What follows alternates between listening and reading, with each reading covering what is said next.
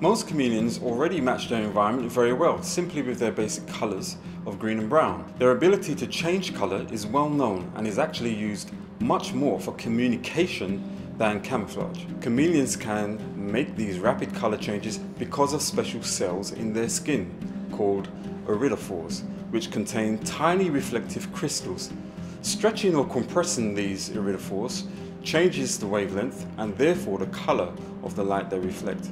This, combined with some pigments in their skin, produces these brilliant blues, reds and oranges we see in many chameleons. For example, when two rival males meet, they will establish dominance with a bright display of colour. Males also use colour to attract a mate, and if a female is not interested, she'll tell him by becoming darker.